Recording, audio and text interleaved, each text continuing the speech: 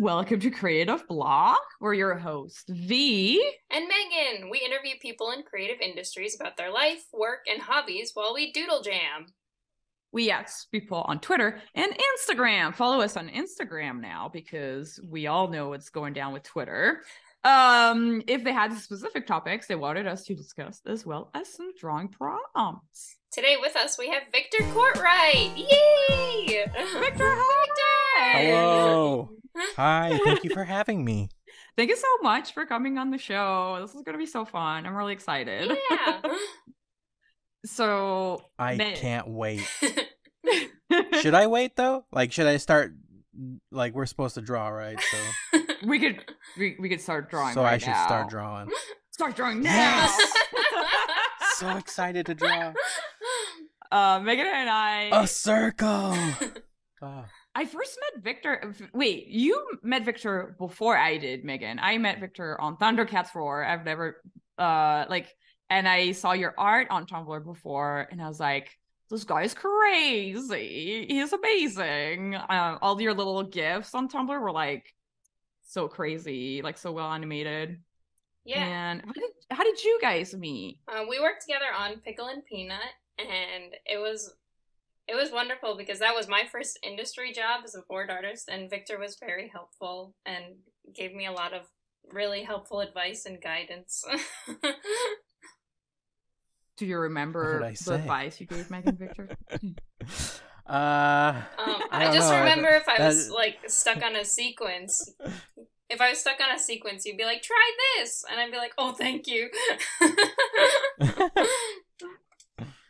That was a very fun time. It was super collaborative and like everybody was so creative. I feel like, yeah, I don't know. There's not many times in my life that had like so much just like, I don't know. I was just surrounded by so much inspiration. Yeah, and you started constantly. You started as a character designer, right? I did. Oh, really? It's like super, super strange for even me to think about because like I only think about the storyboarding. Like I like character design a lot, but like I wasn't like living.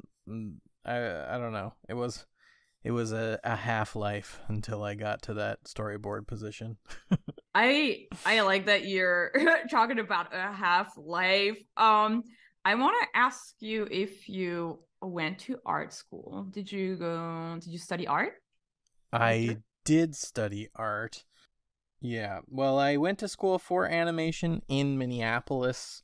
I kind of, always, I mean, the trajectory was always to get me towards animation, but I didn't really, understand what it meant to be an animator until I went to school for it, and it was great and weird, and I learned a whole bunch of stuff and shot some animation on 16mm cameras and did some X sheets and learned I hated working in CG and all the necessary all the important things that go into building an animation career.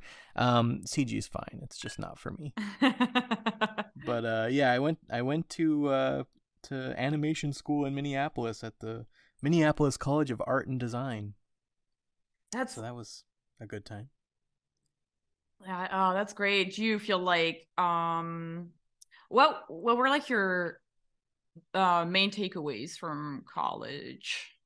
Would you like the main takeaways, I guess, I don't know. I was surrounded by a bunch of people who were very creative and very talented, and I don't know. I think the same is true about the animation industry when you get there. For all of you trying to do that, it's all just about the amazing people that you're surrounded with. Like animation is it can be, but it's not a very good solitary endeavor. Like you really need people to make animation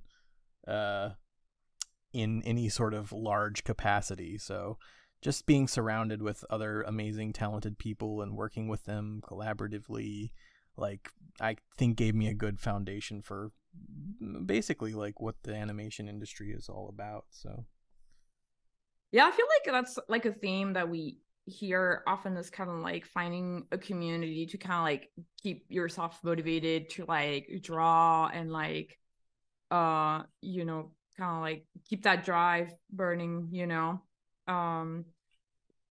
How, like, when you graduated from college, what would you say you had in terms of like looking for your first gig? Did you have like a portfolio, an animated short? Kind of what did that look like for you when you graduated?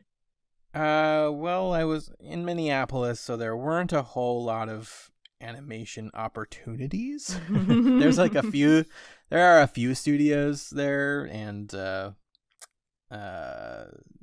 yeah, so I didn't know exactly what my options were. I got hired at a local animation studio called Puny, and we did like websites and flash games and all sorts of nonsense. We did like a little bit of animation for like pilots and a couple movies and things like that, but for the most part it was like yeah, pretty, like, we built a loading page for a Target website, you know. We did like banner ads for like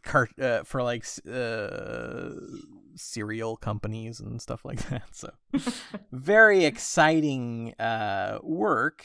But yeah, like getting that job, I think the requirements in Minneapolis at the time weren't super high. I made a film at school, and that was like good enough. Basically, it was like, oh, you can do your job, you can finish a project, that's good, you're hired. Oh, now relearn it. Now relearn everything. Were you? Because like, yeah, I was not. It was all in Flash, and I had never really used Flash before. So wait, it was, what did you make your short film with at school? All paper? It was paper. Yeah. What? Can you believe it? I can't believe it.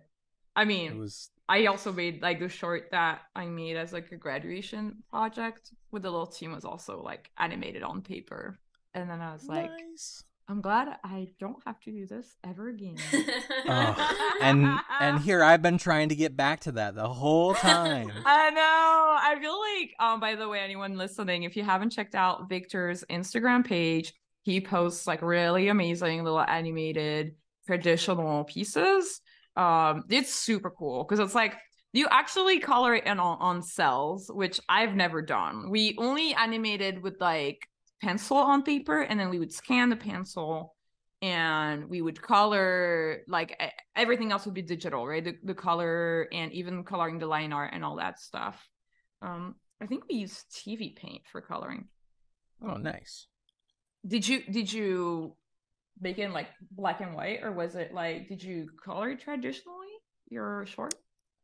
The college one? Yeah. The college one I colored digitally. We didn't have Cintiqs in our school, so I had to use like most of it was colored with a mouse. Really? And then we had like a couple Wacom tablets, like, you know, the old school no screen version that we could like rent from like our tech center thingy. So when they weren't being used, I was using those. But yeah, it was all digital coloring, but everything was, you know, drawn on paper and then scanned. So it was something. Quite the procedure. I don't like mixing the process. I don't like stopping halfway in the middle of the process to like start doing digital coloring. I'd rather do everything practical or everything digital. Oh yeah, you like staying in like one medium. Yeah. Exactly. Yeah. I gotta understand that. I also, I don't know. I feel like the scanning process is just such a like pain in the ass. It's boring. Yeah. Like you have to put yourself in a trance. Yeah. It's like you just get a giant stack of animation paper on one side of the scanner. You get your scanner. You have a big empty spot on the other side, and you like turn on some music or a TV show, and you just disappear for a year. Your brain shuts down. I mean, it's kind of nice, but in a really bad sort of way. So you said that you started working at Puny, and like, what kind of what was your, so you learned Flash on the job, right? Yeah. I had assembled a traditionally animated scanned animation in Flash once because I didn't know how to use the program, and I heard you could build animation in it. So I used it incorrectly once, but that was my only experience before getting a job at a Flash animation studio. I feel like I don't know. I've only known your, well, no, that's wrong. I was gonna say I've only known your digital animations, but that's wrong because you have always kind of like animated a bunch in your sketchbook and then like took pictures and kind of like made them little GIFs. Yeah. Like have you ever used symbols in Flash? I feel like you're more of like a, oh yeah, I feel like we're missing the maybe a decade of my life where I exclusively animated in Flash and loved it. Oh yeah? Really? I love Flash. I'm so like I learned it for that job, and it learned me, and now I can never escape. It knows my name. It has it written down on a cursed piece of paper in some corner of hell somewhere. It'll never let me go, even after I die, and I wouldn't have it any other way. Yeah, because I feel like you have a lot of credits as an animator, and I think it's kind of rare in like animation, in animation, yeah, in TV animation, right? Because I feel like now most of the jobs are like, storyboarding, character designing, like pre-production, I guess. So it's technically like pre-production. What was your first gig in the industry? The industry. So, I mean, it was at Puny. That was my first real, well, okay, that's not entirely true. So in college, we did little bumper animations for Nickelodeon, and it was probably unethical for them to hire a bunch of college students for $500 an animation. But they did it anyways. So we animated like as a class. We, I guess, technically paid thousands of dollars in order to make animations as mainly little bumper animations for Nickelodeon. And we had a producer from Nickelodeon and everything, and it was one of those weird things where it's like, what an opportunity, it'll be great exposure. Oh my gosh. But it was like our entire school sort of bagging it. We were all very excited. And I still, if I could go back in time and do it again, I certainly would, and I'd be just as annoyed by the situation. But yeah, so I did like those little bumper animations for Nickelodeon in school, and then shortly after that I went to this completely traditional animation studio called what was their name? RealWorks, I think, in Minneapolis, and did some on paper traditional animation professionally, and that was the only time that's ever happened. For the Postal Service. Oh, really? The band? Yeah. The band? Wouldn't that be cool? That would be crazy. But you know what's even cooler than the Postal Service, the band? The Postal Service, the Postal Service? The real one, yeah. Because everybody likes getting mail. It's true. That's true. Unless it's bills. Nobody likes that. No. I did my taxes today. Oh, man, I'm gonna finish them tomorrow. Yeah. Ugh. Yeah. We can take 5 minutes to just cry silently. Yeah, I've been like postponing it because it's the first year that I'm declaring like my small business, and I'm like, no. Oh, no. But it's okay. So much more complicated. Exactly. There's like a whole new form, and I'm like, no, I don't want to. You'll be all right. Wait, were you ever freelance, Victor? I have been off and on. I did a little bit of freelance work at the beginning of this year. But yeah, no, it's I prefer the employment option. So much easier. Yeah, because you have to do like a whole other set of like documents and stuff, right, when you're freelance. Yeah, it's just a little bit more complicated, and I think technically they the percentage is a little higher if you're freelance. So. Yeah, it's kind of annoying. So nice just having one W-2 and then you're right. Yes. Just give me it. All I want in life is one W-2. Yeah. I don't want any other assets. I just want a W-2. Just a little info part, little PSA for people listening. If you do freelance for Nickelodeon, they will give you a W-2 because they have a little like system set up that's pretty darn cool that you don't have to do your taxes any other way. It's just another W-2. So well, the last time I worked for Nickelodeon was through Puny, so I have never actually experienced the great honor of being directly hired by them. Soon. Soon. Hey, Nickelodeon. Some W-2s. If you're listening, just send us a W. That's like a thing. As I was bumbling through taxes today, I was like, if I just pay taxes for something, does the government then owe me what I would have earned? If I just say I'm gonna pay taxes for a job I didn't do, then the government will just give you the rest of it, right? Oh my gosh, this is breaking my brain.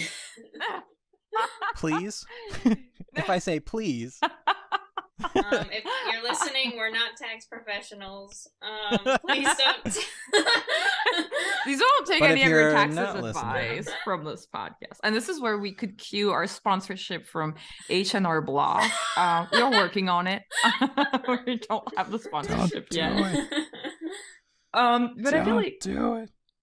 Like, I guess when I was asking you about like your first gig, like kind of like in the industry, I guess it's maybe in LA. Like, when did you? Because I feel like Puny. What would you say? What was kind of like their like they did? So you did ads with them. You did websites. Did they also were they like an ad studio? Or were they just doing like a bunch of like little different?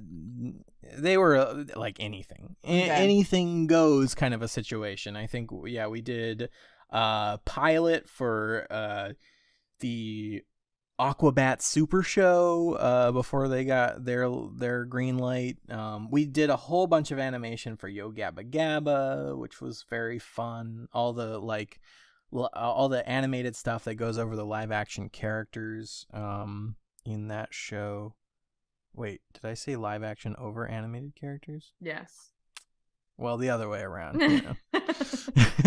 But yeah, so we animated like little bats flying around Broby and stuff like that. But besides that, we did some work with James Gunn on Super, and then later that movie 43 thing that alas nobody watched, but that's okay. We still have Super.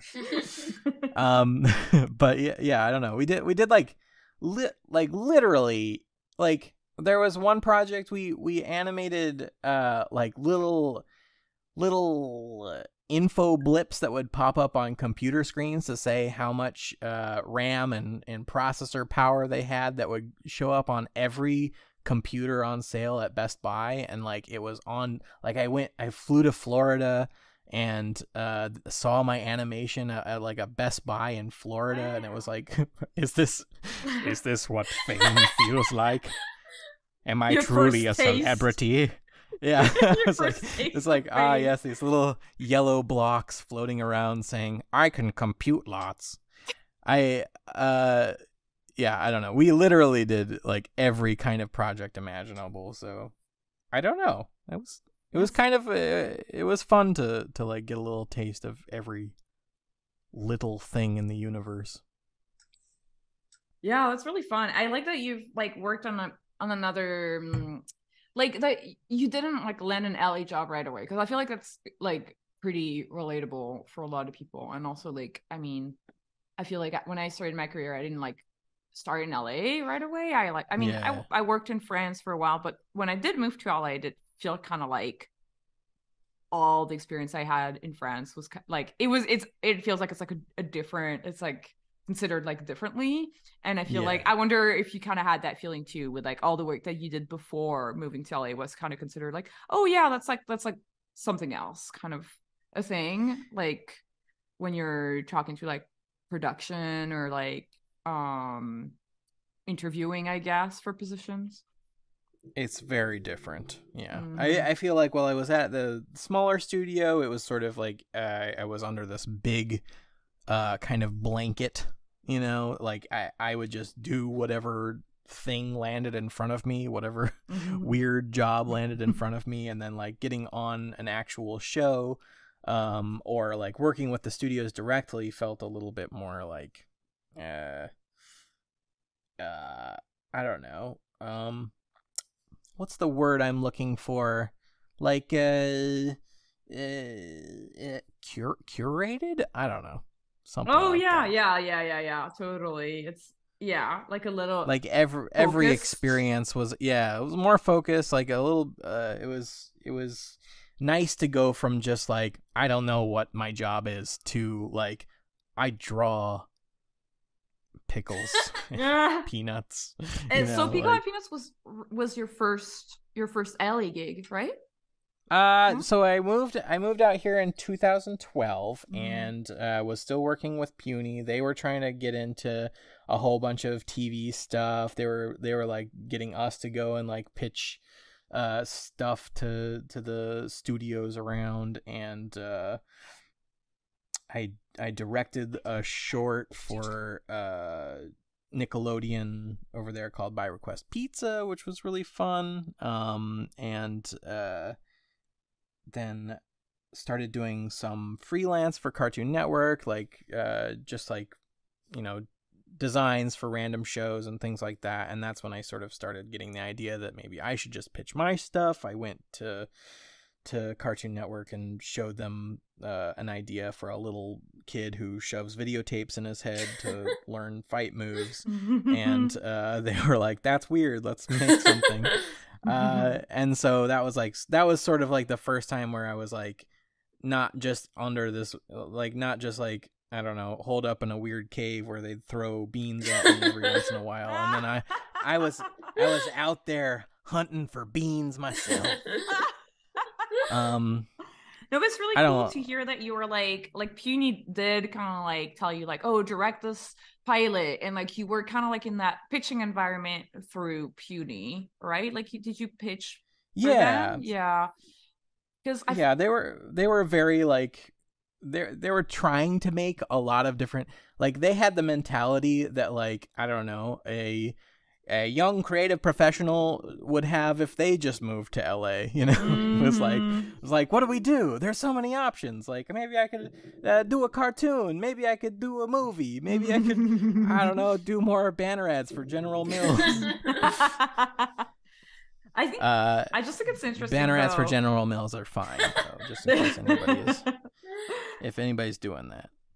I like to say that I like how you said that like you started pitching through Puny, because I do feel like pitching is like a very specific skill, and I want to kind of hear your take on how you approach pitching. Like how do you what kind of a document do you put together to like go out and pitch, or like what's your philosophy on like pitching an idea, you know? I would say it's, you know, everybody's different. Everybody has their own process that works for them.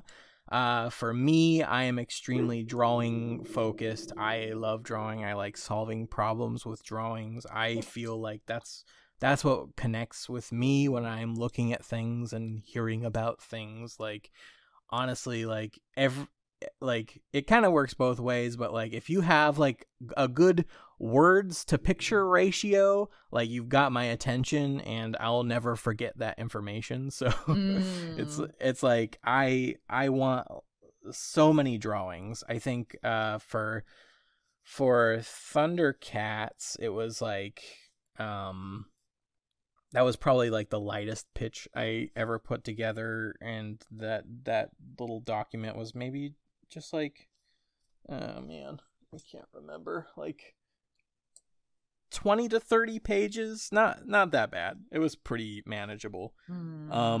When we pitched Aquaman, I think we had 120 oh panels wow or something like that, but we pitched the whole story. I see. And it was like 3 44-minute episodes, so it was like a lot. Do you think that's also because it was like an established beloved property that you had to be extra careful with it? Well, I would maybe be inclined to think so, if not for the fact that with Driftwood, rest in peace, with Driftwood, I did like 160 or something like that. Whoa. Wow. And it was like literally the whole movie like pitched out in thumbnails.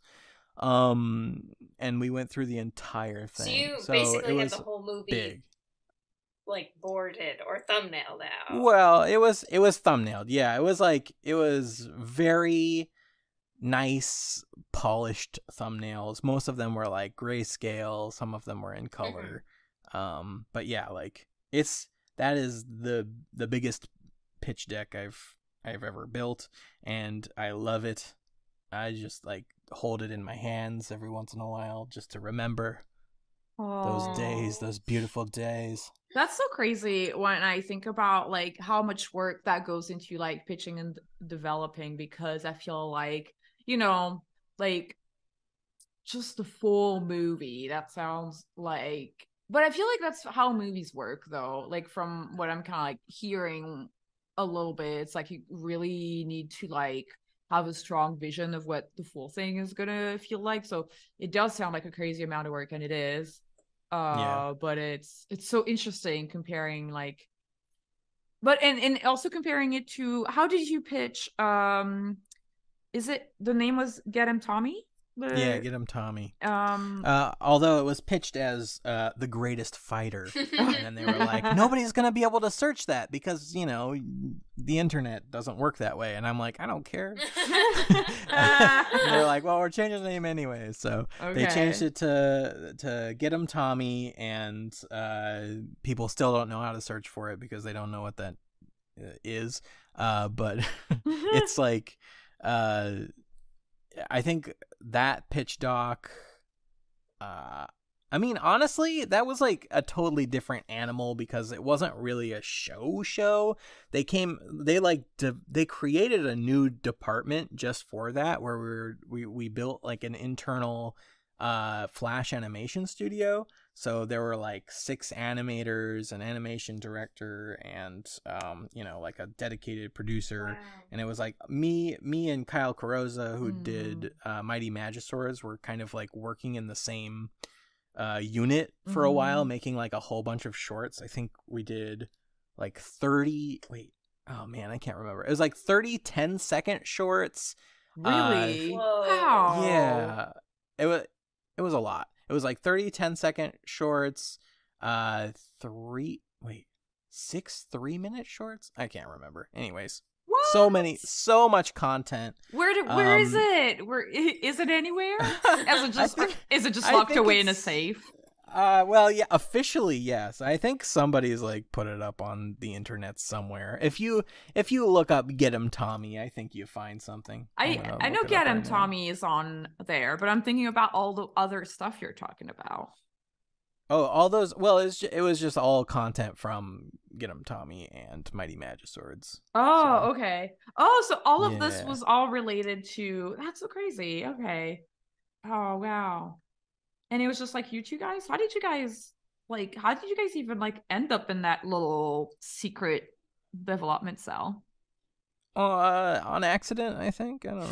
Yeah. It's like nobody really knows how any of this stuff. Like it's all like right place, right time, fun idea, right? Like you can't ask for these opportunities to manifest themselves. Like I came in when they were thinking about making new content for this new app called CN Anything at Cartoon Network. They were like, we're just going to do a whole bunch of short content. We need to make some new stuff to put on there. It's also just going to be clips from shows and things like that. So we were just two of the new things that were being developed specifically for this new app. And yeah, I kind of think it was just kind of right place, right time. That's crazy. It's kind of like, and that was before TikTok. That's crazy that they were already kind of thinking kind of like TikTok. Yeah, when was TikTok? I don't know. I don't know. It probably wasn't, like, that was 2014, I think, is when we were making that. Did stuff, the CN Anything app ever come to be, or no? It did. And yeah, it did. And one of my favorite moments in animation history was when the app came out and our stuff wasn't on it. Oh no! Yeah. I think Classy. Honestly though, here's what I'm gonna say. I feel like if you're gonna be like, if you're gonna want to pitch, if you're gonna want to make stuff, like I like that you're talking about all that content that's being made and doesn't see the light of day, because I think that's very realistic about what it is to be in this industry. There's like a lot of time, there's a ton of work that's being made and it doesn't reach the outside. And I think it's like knowing that it's how it works and a lot of people go through it. I don't know, it feels a little bit like, I don't know, better to know that, like, okay, if that happens to you, listener, if ever you pitch a show and it gets through a couple of steps and then it never comes out, it's kind of how it is, right? Yeah, I feel like especially now, it's like you could even make a whole show and they just don't put it in anywhere. So like it happens, and you just have to keep making cool stuff because you love it. It happens. I kind of feel like, you know, you like, this is, you shouldn't like necessarily be okay with it. It's always, it should, like, if you put that much energy into something and they destroy it or they take it from you somehow, like my baby Driftwood. Oh, like honestly, like that stung the most, just like losing that because of so much work put in, not just by me, but by like an entire team of people, multiple writers, just like there was so many hopes and dreams dumped into that show, and now it's just gone. Like, you should, like, the cautionary tale is like, don't put all your eggs in one basket. But I say, screw that. Put all your eggs in one basket. If they all drop and they all break, like, that sucks and it should hurt. But like, you're never gonna make as good of a thing if you don't, you know, like you should put your entire heart into something, knowing that it could be destroyed. Yeah. Mourn for it if it is destroyed. But know that, like, you're making the best thing you could possibly make. Yeah. You know. Yeah. I don't know if that applies to everything, but, you know, it's definitely like, I don't know. It's more fun knowing that you did everything you could to make something. And I feel like the best it could be. It does show anyway when you pitch, right? Like because, okay, so you have this idea, you put a pitch together, and when you go out and you pitch it to an exec, you're in a room and you're in the process of pitching, like, I think people respond to your, like, enthusiasm, right? Like, that's kind of part of the... Big time. Yeah, I mean, like, I would say that's, like, half of what they're looking for. You know? Yeah. They're looking for a cool idea that sparks their imaginations, but then they're also looking for somebody who's just, like, there for it, you know. And that's true whether it's your idea or whether it's a reboot or a remake. I don't know, those are probably the same thing. But I want to know how different it was for you pitching Get 'Em Tommy and pitching Thundercats Roar, because you just mentioned that, like, an original versus a reboot. So you pitched an original and then a reboot. could you kind of like talk about how different the process for each of this thing is? Like, how did you approach it? So, I mean, I don't know. It's really difficult to know what to say about pitching because a lot of it is just different based on like who you're pitching to, what the state of the industry is, what your experience is. I like for Get 'em Tommy, the reason why it went through is because it just fit into what they were looking for specifically. It was like I did Flash shorts. It was like a Flash you know, I drew everything in Flash already, so it was like it's gonna fit right into their new pipeline they're building. So it was like the perfect thing to put into this category already. So I didn't have to. It wasn't a super dense pitch. I think I did maybe that one was maybe like 6 pages or something like that. It wasn't very dense, and to get that conversation started and to like you know, get them excited about the project, it was literally just a drawing. Like I literally drew the character jamming a VHS tape into his head and shared that with one of the execs, and they were like, oh boy, this sounds like a lot of fun, tell me what else you got. So then I did like the 6-page pitch doc, and oh man, there was some other thing. I think oh man, no, I think it was just that 6-page doc. I don't think I did any boards or anything. They were just like, yeah, you want to come in and do a bunch of shorts? And it was like, it was not the ideal situation for getting your show greenlit, but it was something, and I had never done that before. And then I got to do like work on every sort of part of the process, like work with like you know, casting and recording and mixing and editing and all these fun things that I hadn't really experienced before. So I don't know. It's that was a really unique experience that I can't I don't think it exists, you know.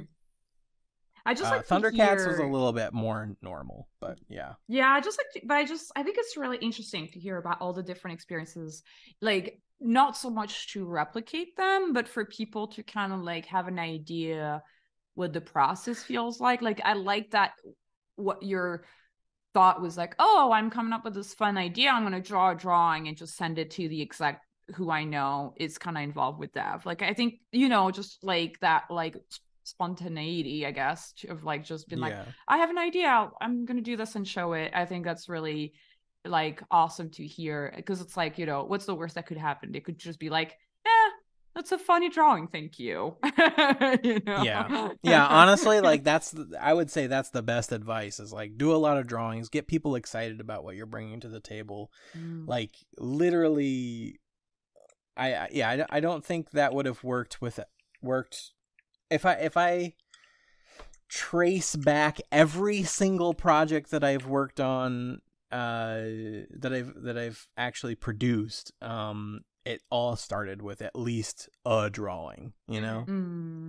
It was like I think on Get 'em Tommy, it was just a shot of that kid jamming a videotape into his head. On Thundercats, it was just a group shot of all the Thundercats all being stupid looking. It's great. And then on Aquaman, I think Sam Register asked me to draw Aquaman. So I drew Aquaman. Like literally, like, you know, these aren't the things that got the shows made. Yeah. But these are the things that got them interested. And like that's the thing. You want to like get people excited with do the littlest amount of work possible to get the most amount of excitement. I think that's great. Yeah, because I feel like that's something that's like kind of a little bit mysterious. I feel like right now the narrative online is like, you got to come in with like a full pitch with like 1 million pages, like right off the bat. And it's kind of like, I don't know. I feel like the narrative we're missing online a little bit is like, you gotta like kind of ramp up to that spot, right? Like you can't, I don't know. I feel like I don't feel like you can send an email to like a development exec with like, oh, hello, here's my pitch of 200 pages. Like, I don't know, you know, You can't. That's like a really good point. You really can't. You can't start with that. No, I mean, like, honestly, then you might as well just make a book, you know, like self-publish a book, you know, if you're gonna draw that much, just like, you know, on a whim. Yeah, I suppose you should probably just self-publish a book, and that sounds great. Yeah, I hope you do that. As like running a show, what would you say your like normal day was like a day-to-day show? Oh man, when you're like in it, it's like just wall-to-wall stuff. Like, and I don't know if this applies to every production, but it was just meetings every hour of the workday. You just roll from one into another and from that one to another. It was just nonstop meetings, whether it's like reviews or edits or, you know, records or whatever. It was just like they fill your day with like every possible thing they can imagine. It's great. That's also funny because I remember on Thundercats the times, well, I would see you at two different occasions. One occasion was like during the pitch, the storyboard pitches, because, you know, that was my job. And you had to be there. I remember. And then and then the other times I would see you would be very late. After hours, and you were like always working on a million things, because that was something that's really interesting about the way you work, is that like you really like put your touch in like all of the episodes. There's always like a little bit in an episode where there's like you did a little animation or something, like a little flair, a little thing. Yeah, we kind of built it that way. Like I had because every single day was filled with something, every week when we were like in full swing on production, I would have my edit on Thursdays. So it was like, I mean, we had 3 teams, right? So it was like 3 weeks in a row I would have a Thursday night edit, and it was basically like, this is you, like at the end of the day, here is the file. Like, you've done all of your meetings. It's 7 o'clock or whatever, whenever the day ended back in the olden days when we were in real offices. It was like 7 p.m. Here's all the files from all the board artists. Do whatever you want. We'll see you in the morning. And it was like the best time ever, because it was like I get to hang out with all this amazing work that you guys had done, like the amazing board artists just kicking butt on all this thing. And it was like after our rough, I forget exactly where it was, but it had already been like, all the timing was there, like all the scratch was in there. So it was basically just me going in and being like, where do I want to plus it? Like, where do I feel like it could be stupider? That kind of thing. And I got to spend an entire evening just like, I don't know, enjoying the work that had been done and enhancing. And then the next day, I think, we had pitches and stuff like that, and I was always like super zapped and super tired, but like everybody's work was so amazing. I was just having a great time. It was like wake up super tired in the morning after like, you know, working until like 4 a.m. and then just like seeing more cool shit. I don't know. Seriously, the best. Because you would do like scratch too during your edit, right? You would scratch over everything, and sometimes you would have music, right? I don't think that was the scratch. I think I sent to our editor Kyle Stafford, and he would build the rough build, I think, and then our directors would do their edit pass. Oh my goodness, it's like, I mean, it's been long enough now that I don't remember every single step, but basically I think at that point, at the point that I got my pass version, it had my scratch in it, and it was rough timed, and then the directors had done their timing passes, so it was mostly just like enhancing. Yeah, which was great. Yeah, because I remember you did like all the scratch, and it was really good too. I was like, because you could do like different voices. Like, I don't know, personally, I literally like I'm just like, I just started working on a short for Cartoon Network recently. I had to do scratch. I can only do 2 voices. I had 5 characters to voice. There was only 2 different voices for scratch. But you could do like all of them. They all sounded different. What are the 2 voices? One of them is just my regular voice, and the other one is like, "Hey, hello."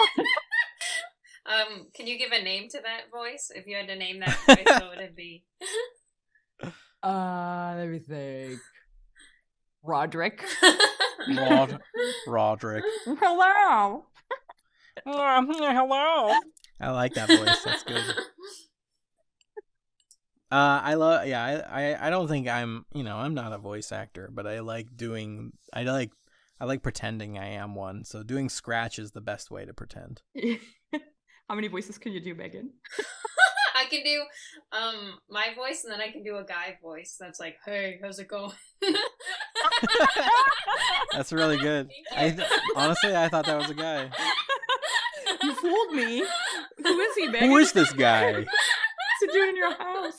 That's Roderick too. Let this 4th wheel in here. Roderick too. Oh my god. So Roderick is very talented. Roderick is a voice actor. Was there any difference between, I guess, working on like something like Thundercats or Aquaman compared to like day-to-day Driftwood, which was an original? Was there like a big difference? Was there like more writing days, or? Yeah, I kind of feel like comparing, Thundercats to Driftwood is pretty, like, there are so many different things that make it different. Mm-hmm. Like the fact that we were at Cartoon Network versus Warner Brothers, like they had their own, production style. So that changed things. And then because it was a movie, like we came in with a script, that changed things. There's like not a, I'm trying to think if there's like a useful way to compare them because they're so different. But also the format, because Thundercats was a TV show and Driftwood was it was a movie. But I like comparing, kind of like, how would you compare kind of like the flow, like? I would say that, like, imagine you're doing so I loved working on Thundercats. There I have like, 0 complaints about that whole process creatively, technically, like I just had so much fun. So maybe, I don't know, I really like that format, Mm-hmm. But like imagine doing an entire season of a show, but you have to think about every aspect of it all at once. Mm-hmm. So it's like it's like take all the energy, all the creative energy that goes into like each 11-minute episode, which is, spaced out evenly across the entire season, and then just like loading it into a cannon and firing it into your face all at the same time. It's like that's the difference, I would say. And like, yeah, I don't know. It's like I can see, I didn't get to see the whole process because we didn't make it through the whole process, but I did, like I feel like I was beginning to get a perspective of it, and I don't know. I like TV. I like 11 minutes. It's nice. It's like it gave us a little bit more freedom to just kind of screw around and be experimental, and mm-hmm. I don't know. There were like, the pressure wasn't super high mm-hmm. on that sort of process, basically, and I like that. I think you add pressure to art, and it becomes torture. Let's kind of roll it back to how you were talking about how you had to, like, when you were doing a show, you could just do like little bites of the story, and just you could like write an episode and do the episode and like think about another episode, and like eventually things would like be like strung together and make a full thing. But that with the movie, you had to have everything figured out, and you had a script, and you had to, like, I guess there was a little bit of like, you had to write the first draft and then go back in and make sure things were set up properly for the payoff later and all that jazz, right? Something. Yeah, like I don't know, and I like every show is different. Every movie I imagine is different. So you know, my experience on Driftwood is forever marred by where it ended up, but you know, it's like I kind of I feel like, yeah, if you're thinking about like the difference between working on a series versus working on a movie, it's like, yeah, you take all of the, you know, creative power of an entire series and load it up into a cannon and, yeah, fire it into your face all at once. And like that's the, I don't know, good and bad about it. It's like so much more time dedicated to one big thing. And yeah, I don't know. This is like it's not a bad thing. It's just a different thing. I like working on a lot of different things. I think I'm just like excited about so many different things. So I like working on Thundercats. We got to tell so many different types of stories. We got to go to all these different places. And that format is just like creatively satisfying. I feel like after making Driftwood, if we had actually gotten to finish it, I think I would have been, you know, it would have affected my perspective. I would have probably looked at it and said, oh my God, like this was so worth it. But we didn't get to that point. So Yeah. like right now I'm basically like, but we finished so many stories on Thundercats. We did so many things and we actually got to share them with the world. So it's like really difficult to compare the two. It's kind of interesting too, because you worked on like the 3 projects that you ran. They were all like very different formats, because Thundercats was 11s, Aquaman was 45s. How long were they're basically 45s. Yeah. 45? It is so crazy when I think about it. It's a weird it's a weird amount of time for a cartoon. Yeah. Not because it can't be done, but because who does that? Like, are we the only 44-minute cartoon in creation? Probably. Yeah, Wings was supposed to be 45, and then yeah. Sorry, we set you down the wrong path. Yeah. I mean, it was, I don't know. I feel like for Wings, it kind of made sense because it was like adapted from a book series. So I think like a book series is always kind of fun to have like, oh, we're gonna make these big grand episodes, right? To cover like X amount of books. But it is very long. Like a 45 is like this. Yeah, it's it's so much. It's a lot. It's not quite a movie. You can't do all the things that you can do in a movie, but you kind of have to do all the things you need to do in a movie. Yeah. Like, story-wise, it's like whatever the basic elements of a feature film are, you need to get them in there. You don't have any room for extra stuff. Yeah. It's just got to be like a really, really dense, tightly edited feature film. Do you have like a favorite part of the process, like writing, or like doing like beat boards, or like after everything's done and getting to like on Thundercats, I remember you like animated some stuff, or do you have anything that like stands out as your favorite? I like anything where I'm drawing. So I love doing beat boards. I love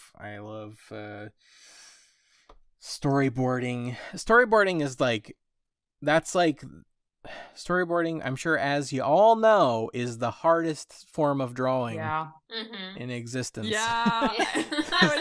The most challenging form of drawing. But it's the most rewarding at the same time. It is extremely rewarding, but that's just because you're doing like 5 jobs at once. Yeah. Like you're literally like, you're not just drawing, you know? It's like you're also writing, and a lot of times you're editing, you know. I don't know the other jobs that you're doing, but there's definitely 5 of them. You're doing layout as well. Yeah, layout and design, lots of design. I think that's also something like recently I've kind of told my agent in a meeting recently. I was like, I don't really want to storyboard right now. I want to take a storyboard break. I don't want to take a break, but I'll take a break from this one. Like, I'll do any other job, but not storyboard. After 12 years, I'm like, I need a break. Storyboarding is very hard. So yeah, storyboarding is, I love it, but I am never going to say that it's my favorite. I don't know. It's just, we have a weird relationship, you know? I feel like boarding extremely rewarding, but boarding a pilot is fun. It's so much fun. I don't know. I was gonna also ask you a little bit about if you can talk about that for Thundercats. I remember you had basically storyboarded 3 episodes, 4 episodes. Well, just 2, and then just 2, and then when we were actually greenlit, they surprised us with the fact that they wanted what do you call it? An origin story episode, and they wanted it to be a big thing with like as many episodes. They were like, maybe it's 6 episodes. And I'm like, can we just not do that? Like the plan was never to do the origin story because it's not that complex. Like, we had originally pitched that the entire origin story was just gonna be like in the intro, like almost Gilligan's Island-esque. And then they were like, we don't need to do the origin story, so we were like, okay, we'll just not worry about that. And then they were like, never mind, we're gonna do the origin story. it was like a freaking like surprise attack where we had to throw together this origin story thing right at the beginning of the season, like right as everybody was onboarding. And I think Megan, you were there, like you worked on, I think I did the rough boards for it in 2 weeks. And that's right. you and Katie and George had to jump on that, and like that was fun. I was like, your first episode was basically like, fix my mistakes. What have I done?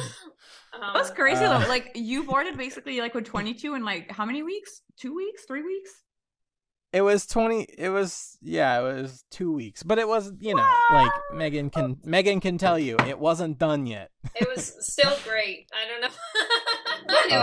Thank you. It was really fun to work with. Thank you.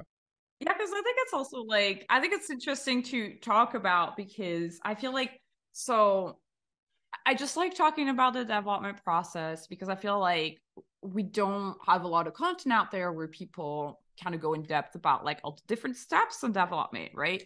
Like, because there's the pitch, but after the pitch, it's not done. You're still in development, right?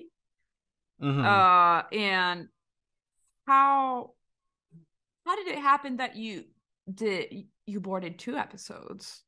So yeah, the pilot episodes, the double that we were just talking about, that was different. That was like after we got greenlit, they were like, we need a backstory.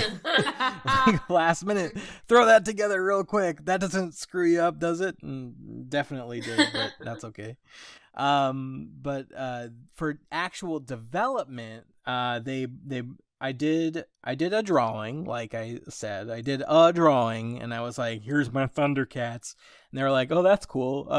Draw some more. Like, what do you think about the bad guys? What do you think about these other characters? What do you think about the general, like, what would the episodes look like? And so I did like my little tiny pitch doc. I think it was like only 6 pages at that point, and they were like, "Oh, that's cool. You want to come in and board an episode?" And so I came in and started working on an episode that we were gonna do an animatic for to pitch this thing to Cartoon Network.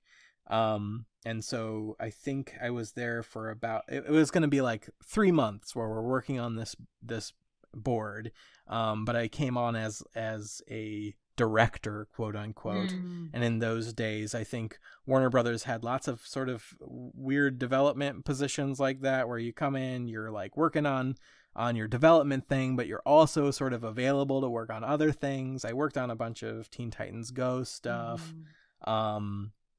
That was when they were working on the Teen Titans Go to the Movies movie. So I did like, I boarded the little intro scene with their little song and the big balloon man at the beginning of that movie, which was really fun. So it was like they were just kind of throwing stuff at me, but also it was like, but still work on Thundercats, okay? And so like while doing that, I was also working on this pilot episode, and we took this episode, which that one was the episode Lost Sword, if anybody. Oh my goodness. Yeah. Oh my gosh. Yeah, Lost Sword. That was a lot of fun. That was the very first board that I did, and it begins, like, the style evolves through the episode. Like at the beginning, I was drawing Tigra in this really specific way. He's like kind of got like longer features. He's a little bit more cat-like.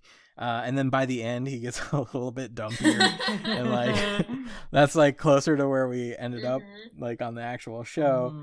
But yeah, like the characters kind of evolved. Like Lion-O was like super cat-like at the beginning of the episode.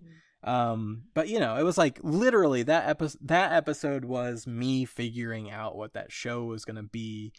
We took that to Cartoon Network, and they were like, well, you showed us a lot of classic Thundercats lore, but like, what if people don't know what that is? We're like, well, then why are they watching Thundercats? They're like, why don't you do another episode where there's none of that? So we did. Oh god, what episode was it? Boggy Ben. Yeah, Boggy Ben. Yeah. So we did Boggy Ben and Boggy. Why do you remember that more than me? Well, because I think for me, I remember, okay, a little backstory for people who haven't listened to episode 2 of Creative Blog. I think I talked a little bit about how I landed the gig on Thundercats Roar, but it was at a time in my life when I was still on a visa. It was very crazy because I went through this thing at Cartoon Network where they like go on hiatus, and when you go on hiatus, sometimes they'll hire you back and sometimes they won't. So I was just like, I think I need to find something, because if I don't have a job lined up in 60 days, I need to leave the country. And I was just like asking everybody for like, do you know if there's a job available? I like took so many tests that like was a no. And then I remember taking a test for, I think the Owl House, and I worked really hard on it. But then I was like, I don't know if I'm the right fit for this show. And then I took the test for Thundercats Roar, and I was like, I love this show. I love this show so much. I really hope I get to work on this. And I was so happy because you guys got back to me really fast. And I don't know why I'm talking about this whole thing, but I think like very soon after that, I don't know, I remember seeing Boggy Ben very soon after that, I think, or like, because I remember I was looking at a lot of your stuff, Victor, online, and I was like, oh, this guy's so good. How can I try to like show that I can be as good as I was like looking at your Pickle and Peanut like gifs on your Tumblr, and I was like, I gotta do something that looks a little bit like that. Spoiler alert, I did not do anything that looked a little bit like that, because I just tried to emulate the tone, but I couldn't animate that well.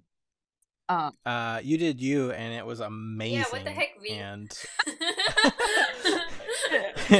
And yeah, we just like loved it immediately. And I think like soon after, like when we were like, oh, you guys are gonna start whatever, I remember seeing Buggy Ben. I don't know. And I remember being so excited, and I showed it to like all. I didn't share it online, but I shared it with all of my friends in real life, and I was like, "Look at You can share it online. Not at the time. It was super ending, and I was like, "Look at this thing." I think I watched Boggy Ben like, I don't know, at least 20 times. Oh, I was like, it's so funny. It's so good. Thank you. So that's why I remember it. And then I thought, wow, I can't believe this. I can't believe this man made this like full episode to sell the show. And then I saw that you did friggin' Lost Sword. I was like, how many episodes did he board all by himself? Yeah, it was just like, honestly, it doesn't make any sense. I'm glad, like, basically I had 3 months to do Lost Sword while doing all this other stuff for Titans, which was very fun. And then another 3 months to do Boggy Ben, which was also very fun, and also doing more Titan stuff. And like, yeah, I don't know, it was just great. It was like a really good, like, if that's not a format that any other studio uses or Warner Brothers doesn't anymore, like, they should just do it again. Like, you know, it's like inviting somebody on board, like, you've got a cool idea, like, be employed and work on this thing, even if they're throwing other stuff at you because you know they're just gonna.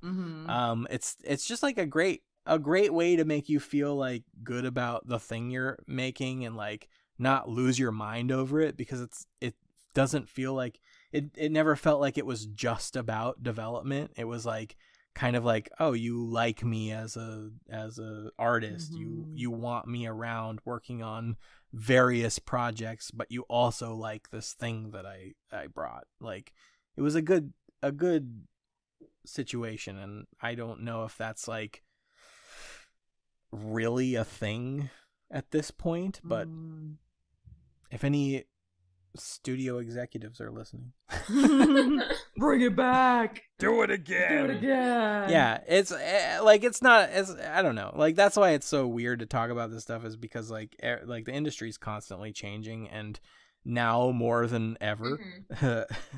But like, you know, it's like, there's no reason why it shouldn't be formatted like that, and there's no reason why it won't be formatted like that in the future, or even right now. So I don't know. It was a really good situation. It was like, come in, work on this thing. You're also going to be working on other things, but you can just know that we're excited about your idea.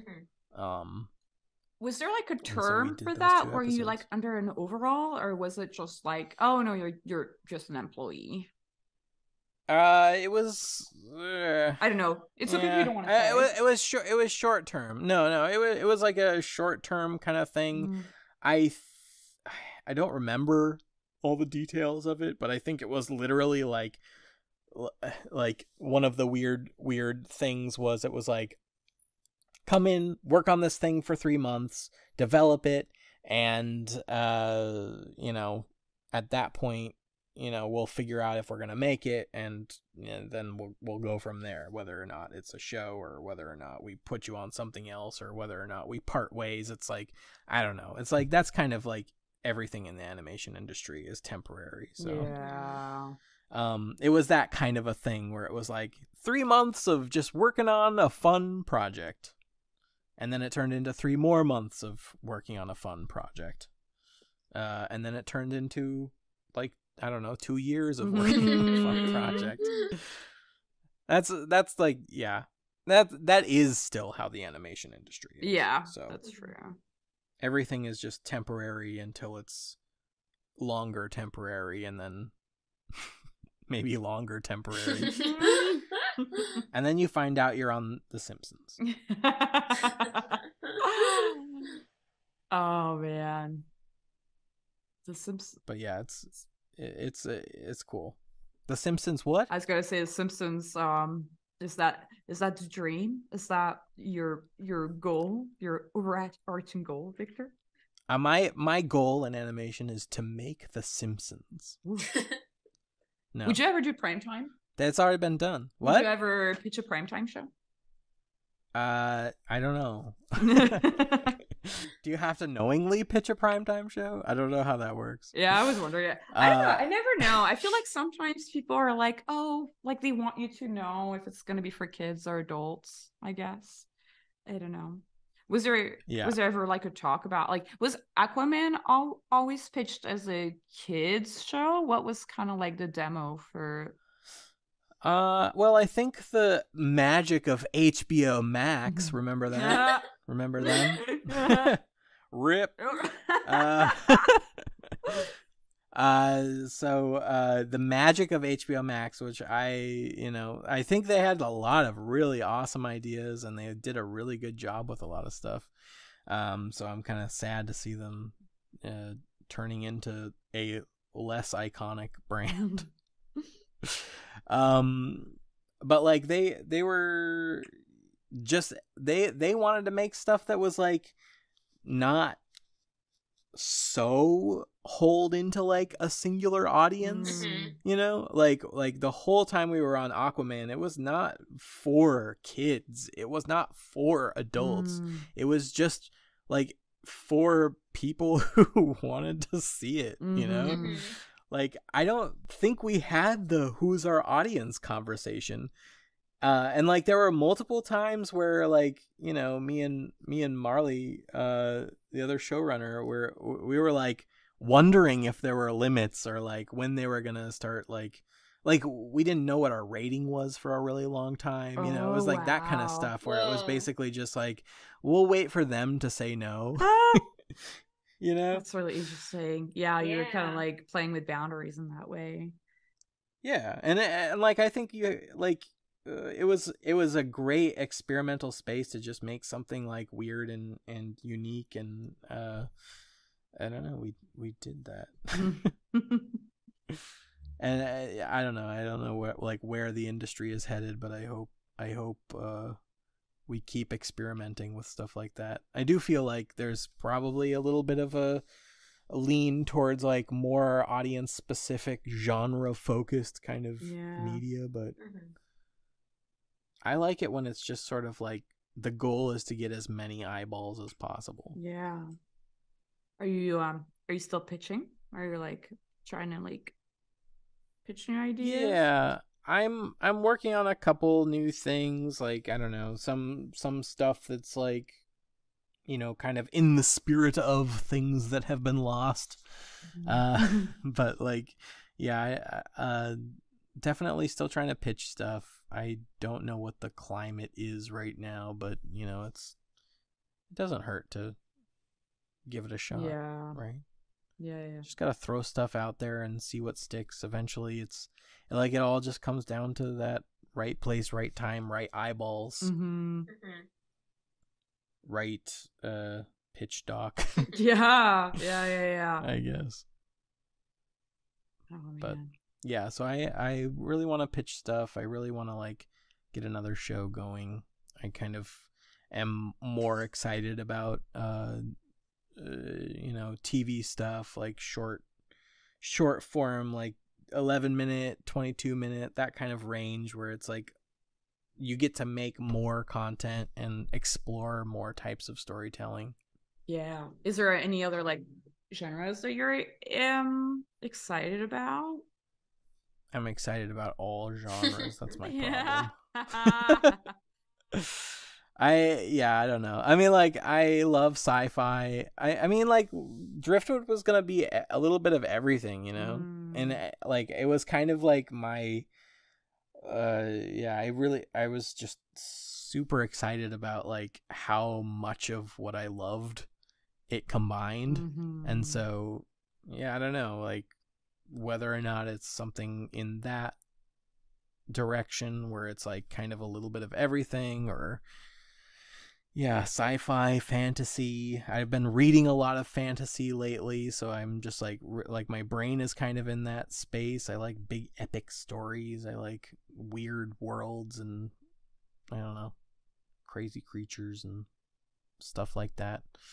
But I also kind of like more low-key, down-to-earth kind of storytelling too. So I don't know. Yeah. So many options. Are you down to pivot to some questions from our listeners? Yeah. We've had like a lot of really good ones. From our patron Nick. As a writer, I'm always trying to see what visual storytelling I can pull into my stories so they don't end up just being pure plot engines. And finding out Thundercats Roar was script-driven was mind-blowing given how imaginative its visuals were. I'm just wondering what the process was to go about that and whatever tips you have to always take full advantage of the medium even with writing. That's very observant and a great question. Yeah, I love this question. It's really good. Honestly, like, I like boarding from outlines. I am super visually driven, and a big, super important thing to me when starting Thundercats was, I want everything to kind of be malleable visually, you know? Like, I kind of like, I mean, from a story perspective, we started with extremely visual like, I feel like most of the ideas that we brought to the table for story ideas were like around a really specific kind of visual thing that we wanted to do. So I don't know, it's like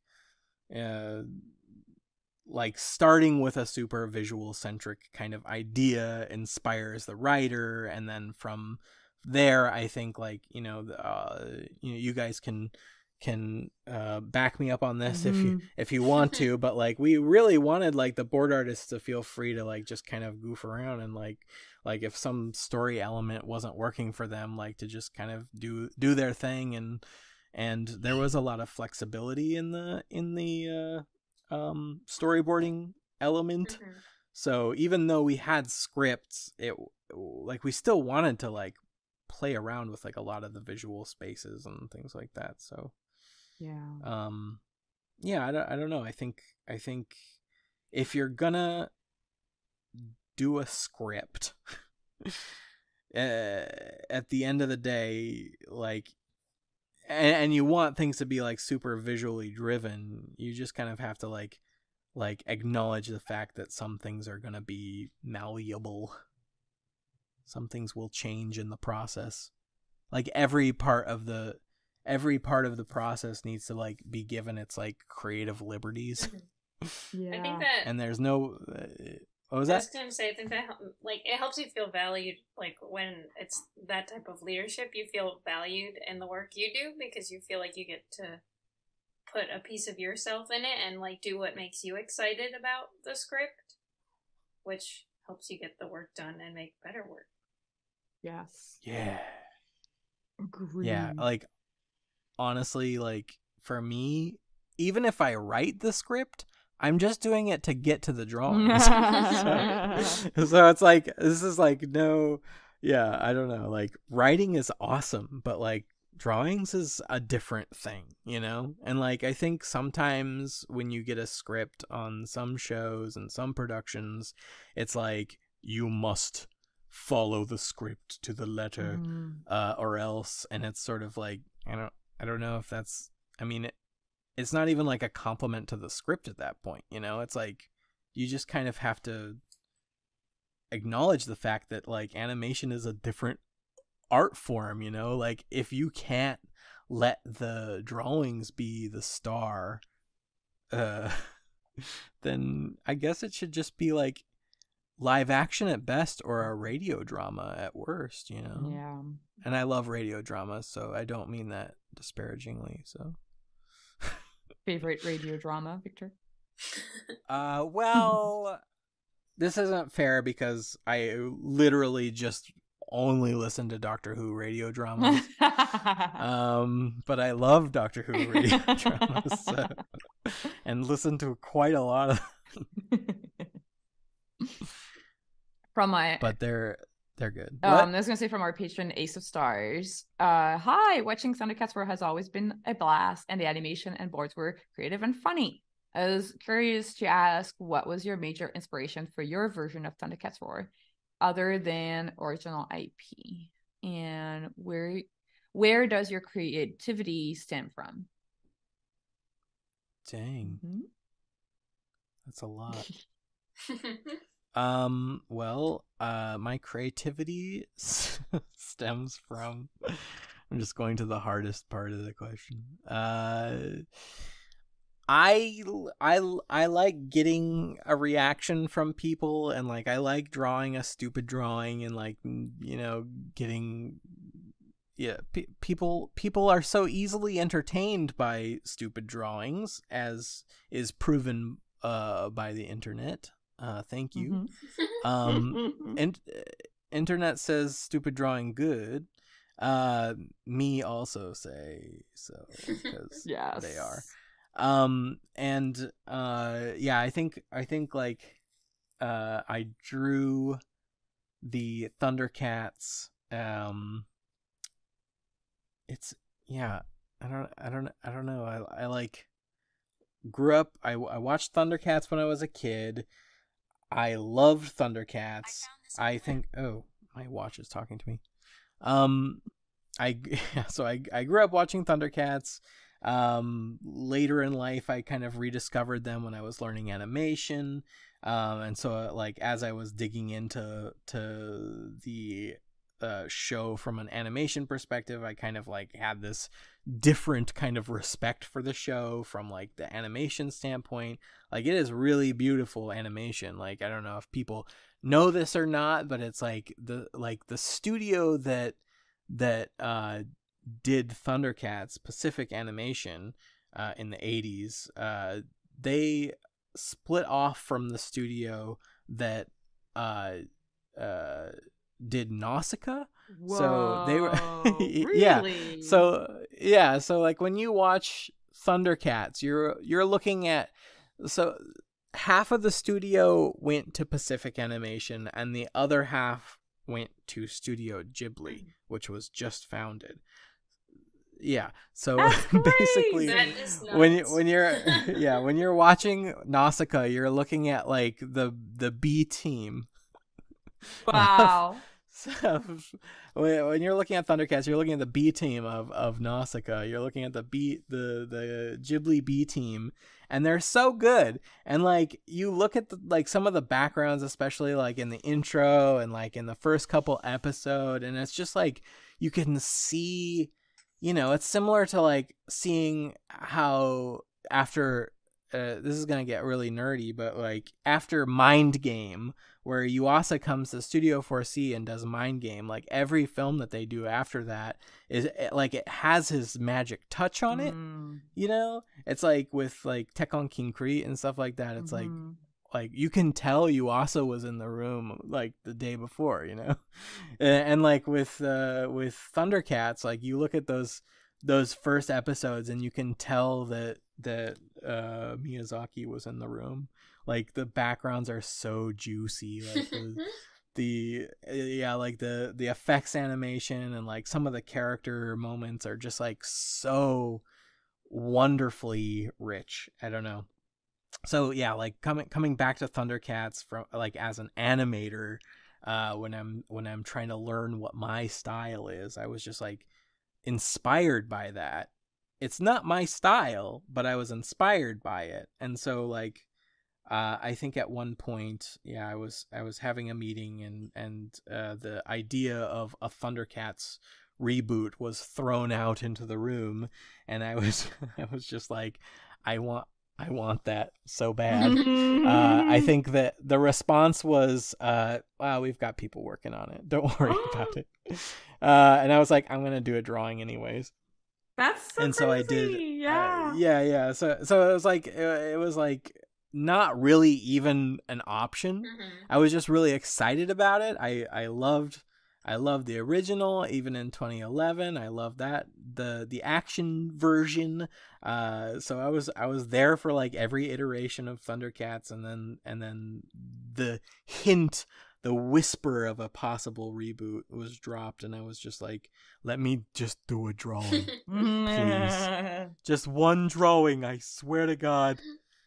I'll do this drawing, and it'll hopefully make you smile.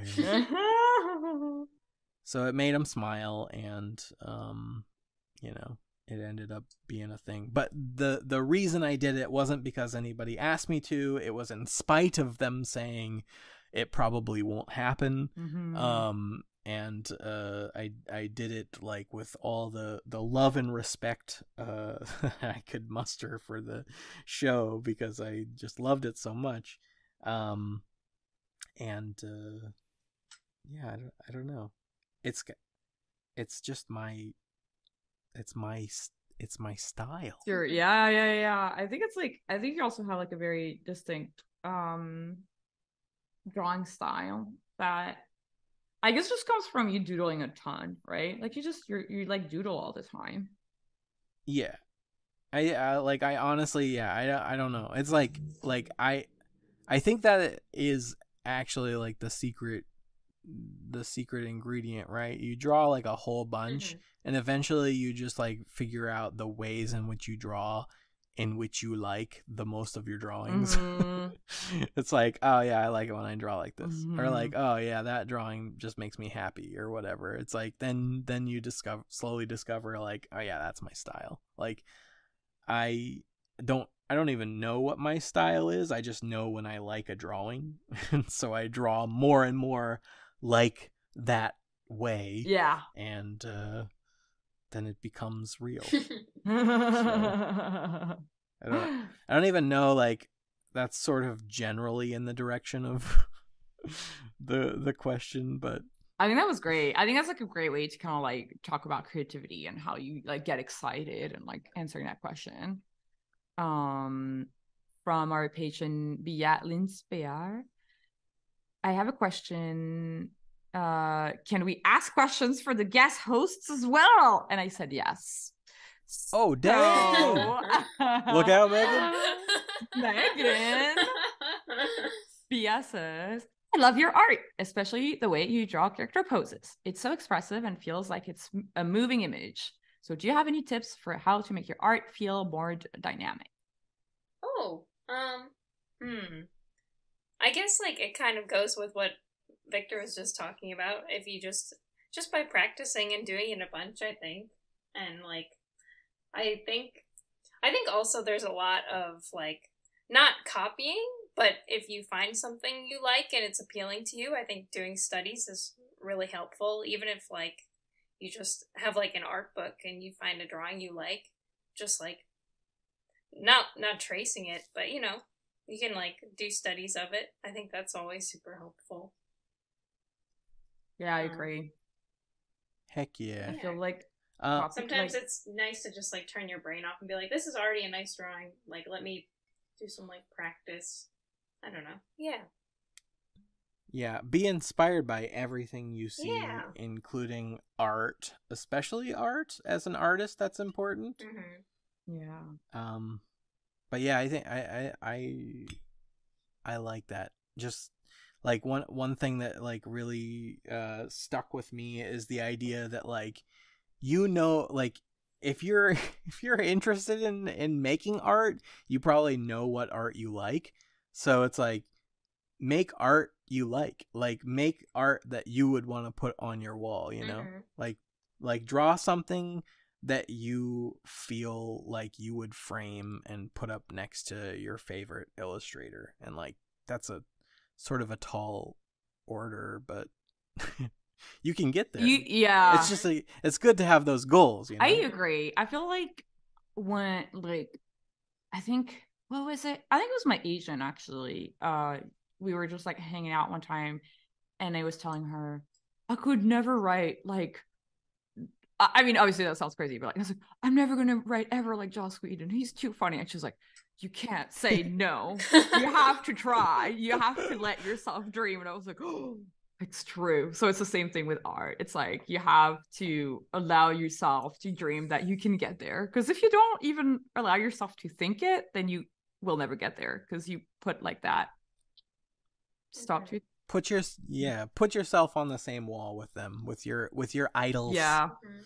It sounds crazy because you deserve it. Yeah. It also gets you like drawing more. If you draw what you like, and don't draw what like you think the internet wants, just draw what you want to draw, because that'll keep you drawing, and that's what it's about. Just drawing. Yeah, I don't know what the internet wants. Yeah, the internet reacts to like the most unpredictable stuff, so don't try to predict. So strange. But Bia also has a question for you, Victor. Oh, What do you think of portfolios that have traditional illustration in them? Is there still a place for that kind of artist in the industry? Asking because I snooped your stuff and I saw you do some traditional hand-drawn animation. My answer to that is hell yeah. Get those traditional drawings in there, because you know, a drawing's a drawing. Software is just a tool. So I don't know, if somebody can draw good on paper. I mean, I don't even know, there's like so many different jobs in the industry, so it's like this isn't necessarily for one thing in particular, but like to have a good like sense of style and execute that in any capacity will give people the understanding that you know what you're doing. Yeah. And like software is, yeah, I don't know, it's a tool, it's I don't know, it's just a window into the creative soul. So and you learn the software on the job, so it's yeah, exactly. Like how like there isn't a single person in the animation industry who, okay, I mean, I can't speak for everybody, but I'm just like, most people who learned, say, Storyboard Pro probably learned on the job, because why the hell would you learn that software if not for the fact that somebody was like, we use this. Yeah, exactly. And now you do too. Here. Yeah, anybody, because it's also really expensive, so it's not fun. Yeah, draw with what you got. Yeah. Use the tools you have. And honestly, like, you know, like everything else, like the state of the industry right now, it's like everything's changing. Like things are so different now. Like things are different now than they were a year ago, than they were 6 months ago. You know, it's like I think if you're bringing some you know, interesting visual interpretation into the world, I don't know, it's like that translates. We have scanners. Yeah. We'll take that beautiful traditional artwork, we'll put it in the computer.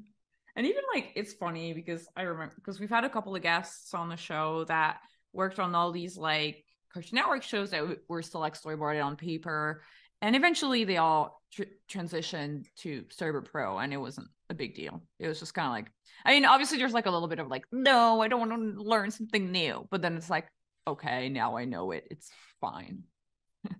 So yeah, and then you learn to love it, and it's the worst.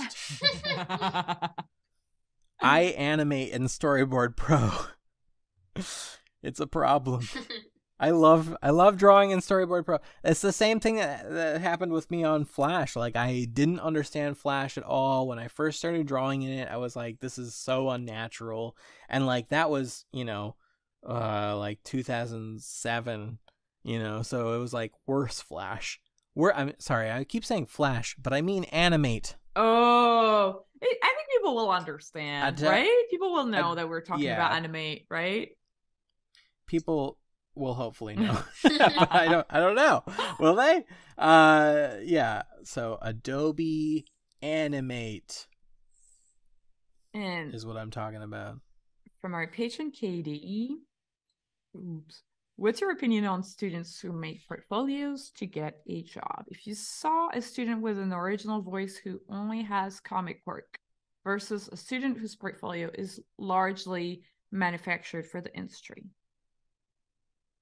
Well, I will say that a lot of the best storyboarders in the industry are also amazing comic artists. So like storyboarding, story is super important, and also isn't like, it's not I have weird feelings about animation because like I am an animator. I approach the industry from the perspective of an animator, but like I also don't think animation is that like complex, you know? It's like I think anybody who can draw can animate. It's I don't know. I've got weird feelings about animation. I've got weird feelings about storyboarding. Basically, if you're a comic artist and you tell a good story and you make someone laugh or cry or feel any kind of emotion, like holy crap, do they need you? Yeah. They need you in the industry. Like that's all anybody's trying to do is like make people feel something, you know? So if you can do that, if you have that skill, whether it's like through comics or through animation or through design or whatever, if you can make people feel something, like I don't know, people aren't looking for anything else. So I think that's a do it. Great answer, because I feel like we haven't really had anyone say it in that way before. Like, yeah, it's all about like getting your audience to react to the drawings. Yeah. Feelings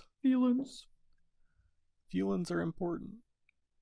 From Cash Dart, how do you find time to develop original stories, and do you still enjoy drawing and creating for yourself? I consider all the stories that I come up with for myself. That's great. It's like, why the hell am I giving these ideas to anybody else? I don't know.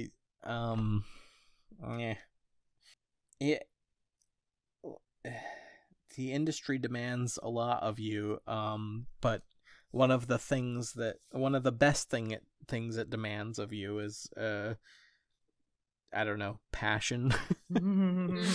and so like I don't like when coming up with stories and things like that, it's like it doesn't come like there isn't any story that I'm just like I don't really want to tell that unless it's been given to me. Like, you know, if I'm coming up with a story, I gotta be excited about it. It's gotta like be something that I don't know.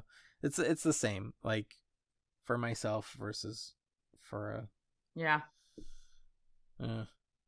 it's literally the same, and I get the same satisfaction out of it. Like, I mean, the best example is like Thundercats. Like every single story in that show is like it's you know, outside of a few that were from other sources, like were like dumb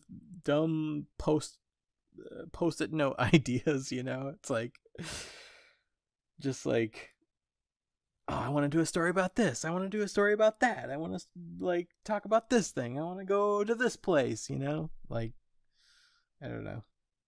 Yeah. Just focus on the things that you're excited about and tell stories that you're pumped about. From Sir Wolseley, who are your favorite coworkers ranked in order? Well, I would say probably Brad is somewhere at the bottom. And then anybody else after that. For anybody listening, Sir Wolseley is Brad. So now you know the joke. I love Sir Wolseley. Sir Wolseley's at the top. Yeah. You asked. You did this to yourself, Brad. I like to wrap up the episode with a neat little question that is in no way related to the name of this podcast. Do you ever experience creative block, Victor? And if you do, what does it feel like for you, and how do you get over it? Ooh. Yeah, I mean, I feel like everybody kind of I guess I would say everybody deals with that in their own way. But yeah, I think for me, there's like different kinds of creative block. There's like professional creative block, and there's personal creative block. And like when I am not drawing enough for myself, I just have to like, you know, acknowledge that. And like there's nothing more. I think that like getting into the industry is a kind of creative block, and like for me to get to the point that I'm at, what I had to do to get beyond that block was essentially like I started going to coffee shops in the morning. Like I wake up at like 6 a.m. and go draw for 3 hours every single day. Wow. And like it was nuts. It was like a little like hardcore, like, you know, Rocky training montage kind of drawing. Yeah. Yeah, exactly. But essentially, like, yeah, I did that for like a year. This was after I graduated college, so I was sitting around Minneapolis, like working at that small animation studio, and I just kind of felt like I don't know like what else there I can do with my art, you know, like I kind of felt like I was in this little pocket, and it was okay. It was like I was working on some cool things, some dumb things, you know. It was a lot of variety. But then I just wanted to like see what else I could do, so I started drawing every single day for 3 hours. Wow. And I think, yeah, somewhere in there, it's like it's you can never pinpoint it, but like it was somewhere in there I like sort of had an awakening where I was like, oh, I get how to make a drawing I like. You know, it's like all of a sudden like a certain element of my creative process was like unlocked, and I was like, I like this. I can now be an audience member to myself. You know, I can look at what I do and say, yeah, I like that. So I think like the personal creative block is overcome just by process, like just by like reminding yourself that like not every day you're not going to draw something you like every day, but if you sit down and you keep at it, like eventually you'll get to a point where you are drawing things you like, and you are doing stuff that you're excited about. And I think that's a different thing than like professional creative block. And I think a lot of times professional creative block comes from, you know, like your work environment and like your coworkers and things like that. And yeah, I think, you know, sometimes you have to like look at it and be like, is this me, or is this like the people around me? Am I being supported? Do I feel comfortable expressing myself in this environment? And like sometimes you don't. And you know, that's like you know, for everybody, that's like for every job, that's like a kind of different experience. But I like that you're touching on that subject, because last surprise question. We had like a ton of questions on Twitter, but I don't think we have the time to go through all of them. So everybody who took the time to write a question, thank you so much. And for this one, let us know if you feel like comfortable answering, but I think it's an interesting question from @DimpsDoodles. Did you feel any imposter syndrome after the online Thundercats Roar backlash? How did you deal with it? How do you handle harsh feedback to your art in general? Well, I would say that with something like that, you as frustrating as it was, and it was very frustrating, I don't think you can take it too seriously, because, you know, creatively, you know where you're at. So like when I saw that stuff, it was just kind of unfortunate. It was just kind of like oh, well, we are the butt of a joke that we didn't know we were a part of. it's like out of your control, and you just kind of have to like acknowledge the fact that you're still doing the thing that you're doing because you love it. I mean, that was like right in the middle of us making the show. Yeah. So it was like we were making it, like the first half was like, yeah, we're doing great, and then we get that, and then we still had an amazing time making the rest of the show. Yeah. So it's like we believed in what we were doing. We weren't like, you can't believe that stuff. You have to like have faith in the thing that you're making. And we did. So yeah. Yeah, that was crazy. I remember I was telling you I remember you were like worried about the announcement. I was like, it's gonna go great. Oh, I think I blacked out all time before the announcement. So. I don't know. It's really interesting. I feel like before a show gets announced or like any of the material gets released, the outside public, there was like this fear. I remember Loud House was similar. I remember there was like a feeling of like, oh, everybody's gonna hate it. Like kind of I don't think there's a way to get over that anxiety of like, uh-oh, we're making a thing and a lot of people are gonna like look at it and have opinions on it. I feel like there was less anxiety about that before our show. Oh, yeah? Mm-hmm. Yeah.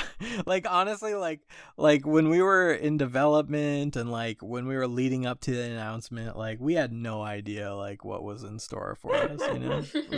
we kind of were just like, I don't know, we're making a cool show, and like people haven't seen anything from these characters in a little bit, so yeah. it'll be nice or weird or something like that, not just like insane. You know? So I don't know. That's so After true. that, I think it did like affect the industry a little bit. Everybody's just sort of like, oh, this can happen. Yeah. In fact, it can, but should it? Probably not. Yeah, I think everybody's forgotten about it now. I hope so, or I hope they've forgotten about the hate, and now all that's left is love. I think so. Yeah. Because we put so much too. love into the show. I You're gonna know. feel the love if you watch it. There's so much love. There's love between mummies and tigers. There's love between bats and panthers. Mm-hmm. There's even love between samurai and lions. So I honestly, yeah, there's a lot of love in there. Gotta open your heart. What a fun show.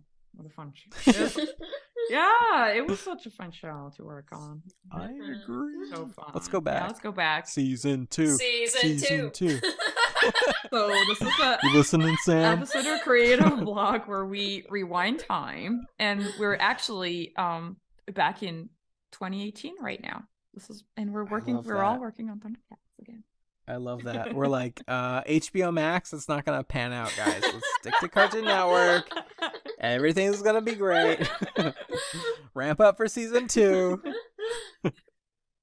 Oh, man. So fun. Well, that was so fun. I'm so glad we got to do this and talk about all the like different projects you pitched and worked on, all the different ways like pitching can look like development can look so different from a project to another, and hearing what it was like running all these shows, that was really great. And with that, I think that's the end of this creative block. Victor, Yay! Thanks for being our guest and sharing your story. Thank you for having me. That's the end of this creative block. Victor, thanks for being our guest and sharing your story. And thanks to our listeners. Follow us on Twitter at CRTVBlock, where we ask for drawing prompts and questions to ask our guests. Huge thanks to our editor Clemens for editing this podcast, and Marco for helping us produce the show. If you love our show, then support us on Patreon. Becoming a patron gets you early access to interviews as well as bonus episodes. It helps us to pay for things like the Google Drive, the Zoom, and our amazing editor and producer. Click the link in the description of this episode. I have been your host, V. And I was Megan. Keep being creative, and we'll see you next week. Bye. Bye. Bye.